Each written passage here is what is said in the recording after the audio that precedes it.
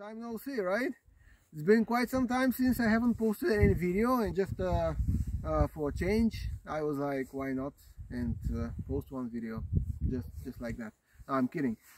It's been really shitty, the weather lately, honestly, and too much wind, I would say, so not quite all right. Anyway, today we've gathered we've gathered here to show you my newest plane, the Lidl Glider. Actually, you might have seen it in my previous videos, but it's like a new plane right now, and you wonder why, and I will show you.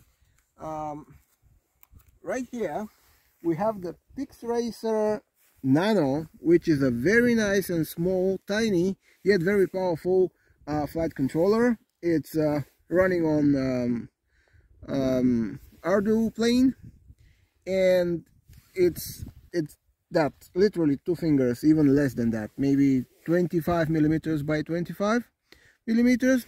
I also have the Racerstar Mini, which again is a very small but powerful receiver.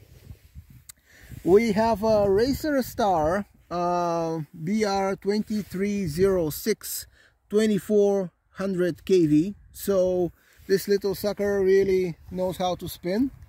And then a VTX here, that is an AKK Ultimate Mini.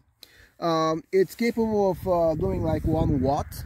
However, I don't know why they have decided not to put any screen. There's only a couple of LEDs, and it's hell of a trick. It's like a wild guess to figure out on what power level you are. I know that it has a smart audio, and lately I figure out that Arduplane also supports that. I really tried to set it up, but I couldn't, so I'll deal with it. So this is actually the first version of this plane, as I plan to have a second version, which will be much nicer. It will look the same, but there won't be any tape here, for example, and everything will be very nice embedded into the airframe. The batteries, it's running on 3S 21700 moly-cell lithium-ion batteries, and they are right here under, embedded into the shell, into the fuselage, and they look like the way they oriented, it's like a torch, really. So enough talking, let me show you how it flies, because it's really great. Right, so now here it is. As you can see, it works pretty good, and now let's see how it flies, which is the most important. Almost no wind, which is great, and let's enjoy. Later on I will also add the DVR. Look what we have here. Have a piece of something. We don't want that, do we? Right, so there you go.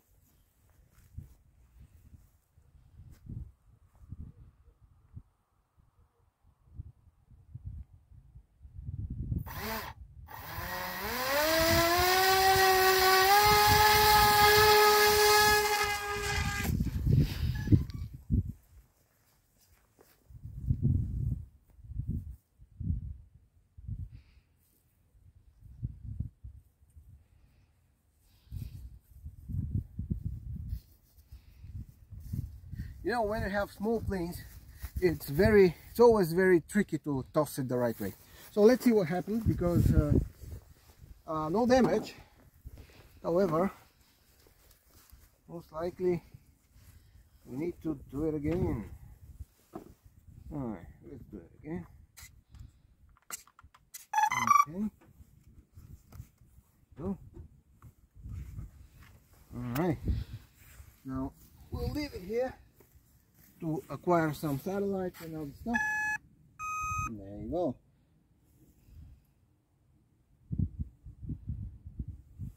Alright. So, second try. Good thing is that there is no damage, and when you have small planes, they always like that.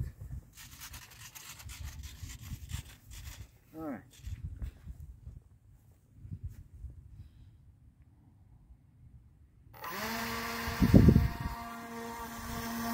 the straw.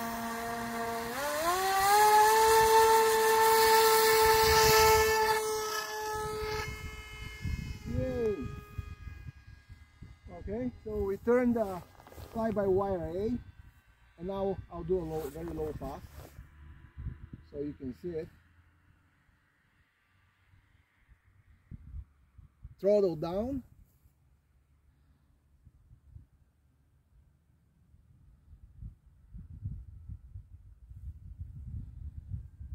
That's as slow as it can get.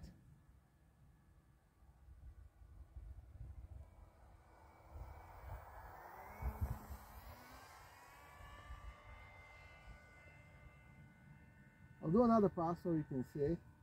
Again, I'll try to do it very low and slow.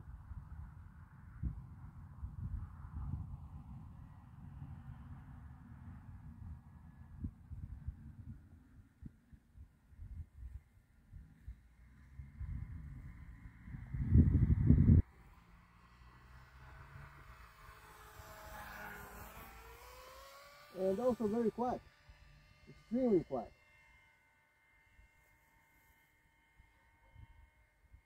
Alright, now I will gain some altitude and then I'll put my FPV and I'll fly a bit around.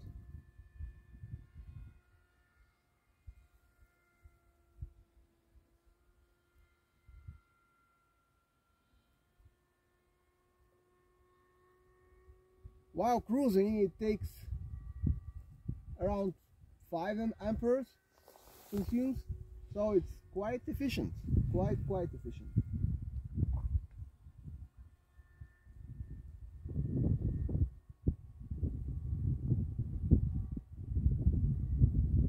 Okay, that's good.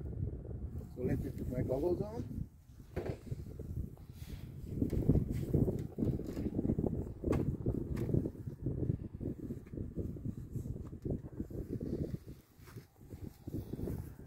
Right on. Okay, there you go.